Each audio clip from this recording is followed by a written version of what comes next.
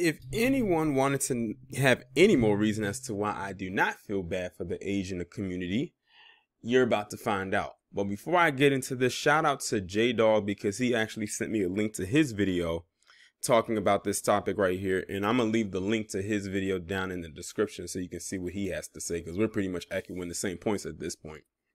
So the Grammys aired this past Sunday. I didn't watch it.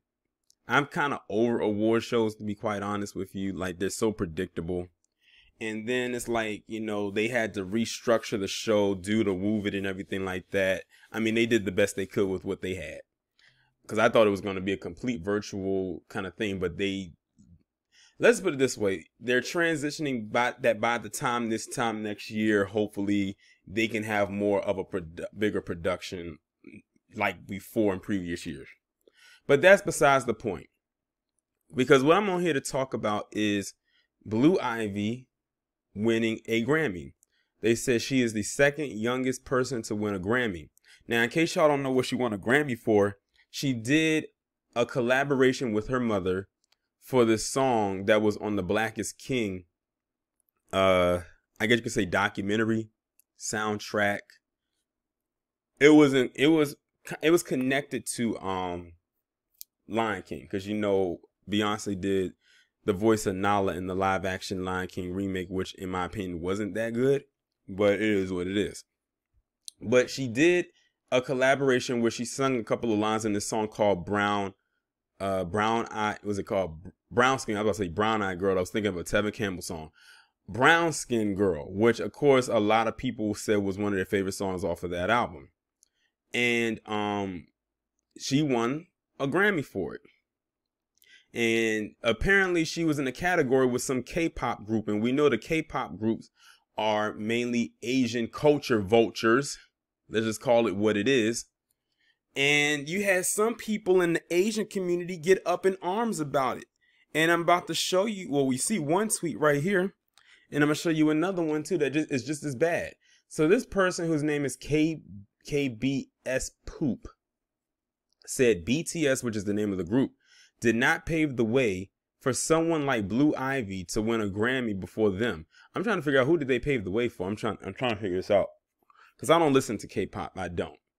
This is a complete and utter joke. Xenophobia at its finest. BTS Grammy. Hold on. How is a little girl winning a Grammy considered xenophobia? This is worse than when Palm Colored cries reverse racism. What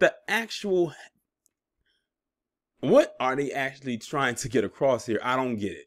Xenophobia, really? Imagine that. Imagine you were mad at a little girl that much that you actually try to throw xenophobia on her.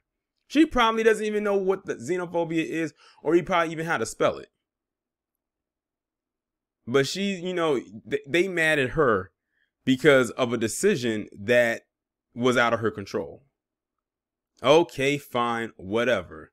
But they're reaching with that xenophobia. But wait till you see this one. This one is worse. This person whose name is Jace Thaley, whatever, they responded to that previous tweet. And this person said, how did the biggest group in the world lost, and they said lost instead of lose, over that little black ape? I can't stop shaking. This is not fair. My boys was robbed. I hope they are okay.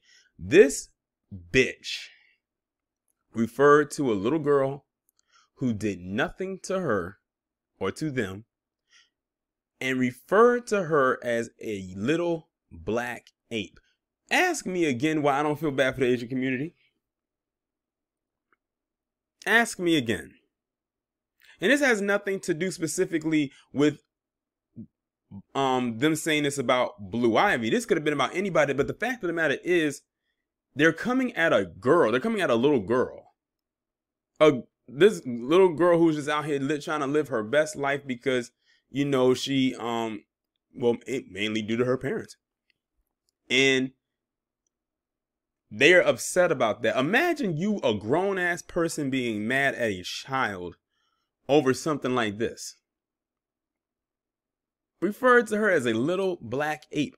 I want to know from all the black people who like watching these K-pop groups and whatnot. What is their take on this? Because believe it or not, there are quite a few black people who watch K-pop, and I don't know why, because like I said, they are nothing but a bunch of culture vultures. They literally eat off of what black people created, and then they get all this praise and recognition for it. Then they'll try to say, no, it's not. It's their own thing. Bullshit. No, it's not. Like, if you look at K-pop and look at a lot of the musical groups from back in the day, or probably even more recent times, it's the same exact thing. I remember I saw, it was some Asian artist. Now, this video was from a few years ago, where he literally bit off of Omarion's entire style during the whole Icebox era of his music, which was back when I was in like high school. So you're talking about like, I think that was like 06, 07, and you're talking about it looked almost exactly the same. Like singing style, he wore the braids, he had the tank top, the baggy jeans, like literally from head to toe, he looked like an Asian Omarion. But then have the nerve to say that it was original.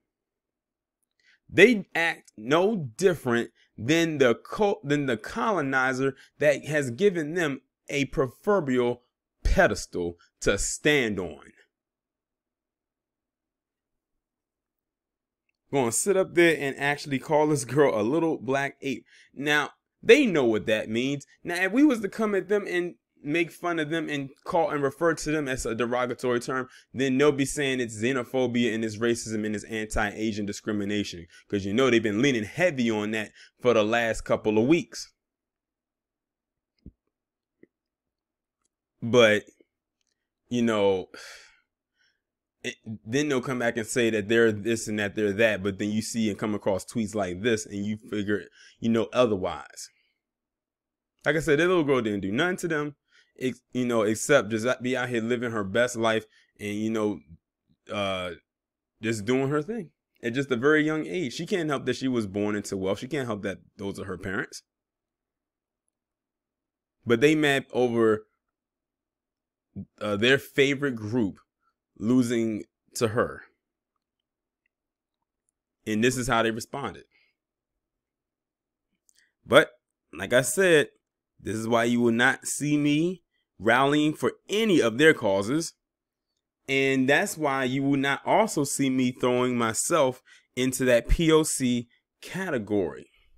You won't find me doing it. That, like I said, POC, people of color, that terminology just grinds my gears at this point. It's pointless. But y'all let me know what y'all think about this down in the comments. Like, share, subscribe. If you have not done so already, make sure that you text the number that is pinned down in the comments below so you can receive notifications every time I upload a new video.